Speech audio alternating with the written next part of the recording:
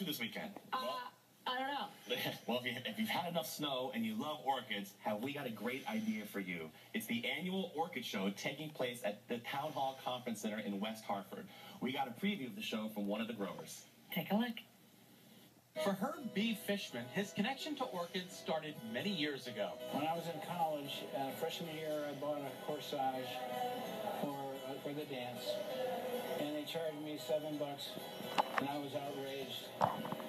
So the next year, I got a hold of different people, and I took orders, and I sold 100 orchids to various people. Did you grow them yourself? No, I got them from the Orchid Flower Shop in downtown Hartford. The next year, I started going to all the dorms and all the fraternity houses. And by the time I graduated, I had 27 guys selling orchids for me. Selling orchids is one thing. Growing them is another. Herb was around the age of 40 when he started the growing process, and as you can see, he's been quite successful. It's a method of recognition. Do you recognize what the name of the plant is, where it grows, and what it needs to replicate the atmosphere and the climate that it was in. Okay. When it was just brought to the States or elsewhere. So all of these orchids behind us come from a different place depending on the species? Yes. And they have to be cared for differently? That's a Catalea. This is? That's a Phalaenopsis. Now that is I call that the grocery store orchid, is that correct? That's right. The big box orchid.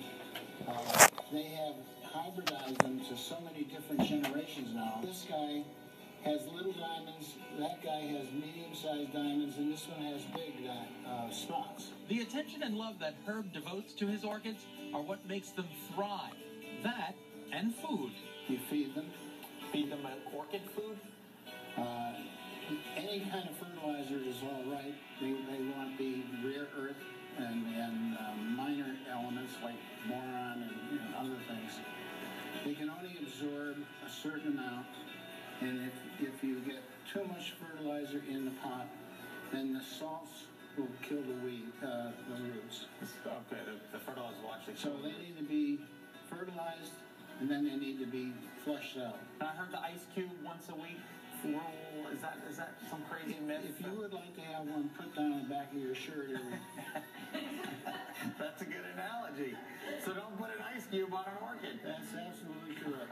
That's like a human getting an ice cube down its back. Orchid growers say when you water an orchid, make sure the water is in the 70s.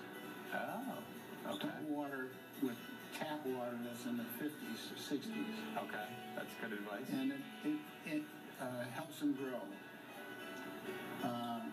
What you're interested in making a plant healthy is the roots. Would you like to meet Herb and many other folks interested in orchids? Well, if you've got some time to spare this weekend, you're in luck.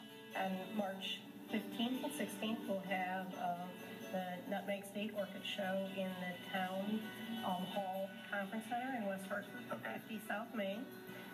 It'll start at noon on Saturday, go till 5, and start at 10 on Sunday and go to 4. And we'll have hundreds of orchids, for sure. We have 5 sister societies, so other Northeast orchid societies that are coming, and they'll all bring their plants, so we'll have displays from all of them, and we have 5 vendors from the Northeast that will be there selling orchids, and they also display orchids, so it'll be hundreds of orchids there, both to buy and to look at. Take a break from winter and check out some of the most beautiful orchids. We'll have a huge display from our society, and Herb's plants will be in that display. That is very cool. Really so pretty. Beautiful. Can you imagine that? The pool with all the orchids around. What a beautiful I just place. want to go in there and like think about things and kind of come one with the universe again. Yes. You know what I mean?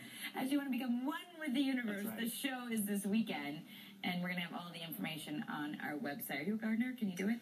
We're talking about finally doing a garden this year. Get the young kids, it's not always that much, it's very time intensive, but Right. we're going to put them to work this year. We've got them all set up. I got brand new gloves for them, and we're going to say, you guys do the garden. That's my goal, too. I keep saying that. I want to grow 3 things, like maybe something just Start easy. simple. Like maybe tomatoes, broccoli, and lettuce. Cucumbers.